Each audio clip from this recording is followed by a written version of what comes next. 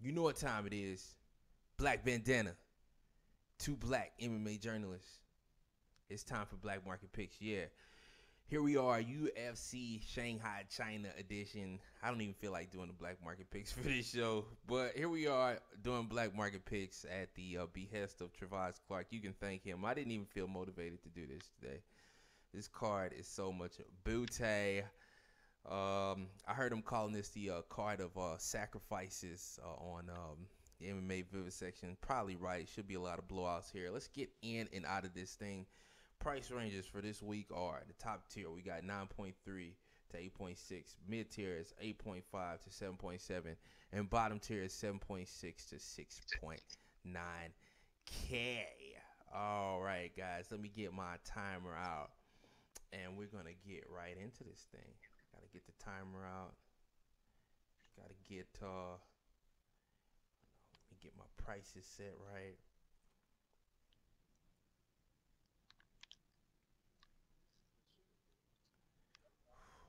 Let's see here. Ooh, here we go. All right, let's get started. Now, my number one overall play in the top tier is, of course, Kelvin Gastelum. He should beat the hell out of Michael Bisping. Bisping's eye is bad.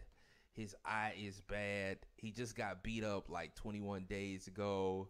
He shouldn't be fully recovered. I see the beat down here. This fight has beat down written all over it, and I'm gonna be all over Kelvin Gastelum in this one.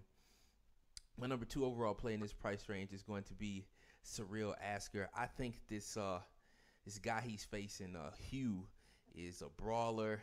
I don't think he has much skill, and I don't think Asker is the greatest, but I think he's skilled enough to take out Hugh. I just think he's gonna take it down and find the submission here. The level of competition he's been facing is much higher than what he's facing here in this brawler. Even though the brawler is training the Jacksons, my number three overall play in this price range is going to be Bobby Nash. I like Bobby Nash. I think he's got a lot of wrestling upside here, and that's where Keenan Song struggles. So I think Bobby Nash, he might make his way onto a winning lineup, depending on how the success of the dogs. Travas, what's your top tier looking like? Number three, I have Zabit Magomed Sharipov. Against Shayman Moraes, who is a decent prospect. I think his only loss is to Marlon Moraes. But I like Zabit. He had a very impressive debut. Oh my goodness, it was so impressive. And I think this fight is probably closer than what the odds may indicate. However, I do think that Zabit is better everywhere, and possibly I look for him to actually finish it in the second round, probably by submission. But I like Zabit based on his, and he has so much potential in the UFC. Number two is gonna be what's his name? Muslim Salikov. Yes, Yeah, sir. It's yeah, the one facing Alex Muslim. Garcia. The one facing Alex Garcia. He's a wushu signing or something like that champion, something like that. I know y'all know Wushu what I'm talking Sanda. about. Yeah, yeah, wushu Sanda champion. I think he's the first non-Chinese champion at that in that term in terms of that style. Um, Alex Garcia, I guess I see a lot of people touting him as a dog player, which I can see it because of the wrestling, but I can't trust anybody that has gas tank issues as Alex Garcia has been known to have. And Salikov, his striking is world class, and I look for after the first round, which might get a little sketchy, to take it over in the second round and possibly finish him with a spinning back wheel kick, which he's finished two opponents with. And number three is, I mean, my number one overall player is gonna have to be a Bobby Nash. I'm gonna have him everywhere. He has the D1 wrestling, which Song struggles with. He has a mean left hook. This is honestly a slam dunk match. I don't know how he can upset us again for the third time. But I mean, he had two tough matchups the first time as well. But he looked good in the first round of both of those fights. So I mean, he definitely has potential. But that's my top tier right there. So you going? Who's your number three pick? I mean, number one Number pick? three was Zabit. No, number one. Number two, Number one. number one was Bobby Nash. Bobby Nash. Okay, here we go. I just want to make Bobby sure Nash. he was already on there. All right, in the mid tier, we've got 8.5 to a 7.8K. I assume. Well, no, 7.7K. Oh, my top overall play in the mid tier is going to be Agina Mazzani. I believe her opponent is very underwhelming. Mizani should be dependent on her wrestling to get this one. Chinese fighters are extreme. Her opponent, especially, her wrestling is just atrocious. So I really like Mizani in this spot. Kaylin Karan is going to be my number 2 overall play. I think that she's better technically everywhere than Xiaonan. And I mean, I can't trust her, but I just think she has the technical advantage everywhere and she'll win this fight. Number 3 overall play is her opponent, Yan Xiaonan. Can't trust Kaylin Karan, so you got to have both. And this should be like a fight of the night candidate. Honorable mention to Wang Guan versus Alex Caceres. He's 19-1. He's a hell of a fighter. I wish I could fit him in if I had another spot, but Wang Guan is going to be one of my key plays on the night too. So honorable mention to him. What's your mid tier look like, Travas? My mid tier number 3 is gonna have to be, unfortunately, Gina Mazzani. She's not very good. She made Sarah McMahon look very elite, but in this case, in this matchup, she should have the wrestling advantage. I really wanted to be on her opponent, but after further looking into it, I'm gonna have to say Gina Mazzani might be a low-owned play that could actually pan out. Number 2, I'm gonna have to give it to the guy Wang Guan, facing Alex Caceres. This guy, he's definitely impressive. His level of competition has been decent and like stellar as well as compared to his Chinese counterparts on his card. And Alex Caceres, he's inconsistent. When he's on, and this fight will be close. But I think Wang Guan could beat him standing and make him look bad, make Alex Caceres look bad. We'll have to see what happens, though. This is definitely a key fight. It's probably underrated, the target as well. It could probably end up in a finish. That's what I'm seeing right now. And number 1 is going to have to be Kaylin Karan's opponent, Xiaonan. I don't know. I'm not Chinese. However, you fade Kaylin Karan. She, oh my God. It's like her fight IQ is terrible. And at the first sight of struggle, she just shuts down. She just stops fighting physically.